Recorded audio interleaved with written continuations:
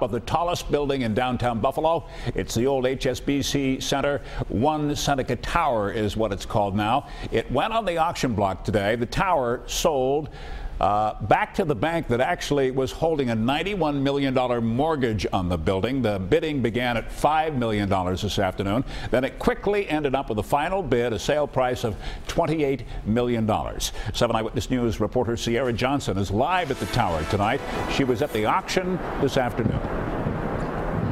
It was a two-party bidding war, but in the end, the original owners of that property, L&R, taking back one Seneca Tower for $28 million. The auction did begin promptly at 3 p.m., and under the terms of sale, the bidding began at $5 million. And just jumping right into it, the current mortgage holder, L&R, was the first to bid, offering $6 million, and volley bids with investors from Riccio Real Estate and Development.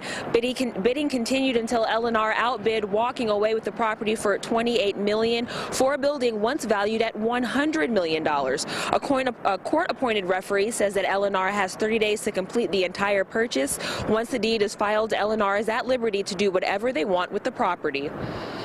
I think there's been so much development in the Buffalo area, especially in this immediate area, that I think whoever takes it forward has a lot to look forward to. Along with the parking ramps. Along with the parking ramp as well.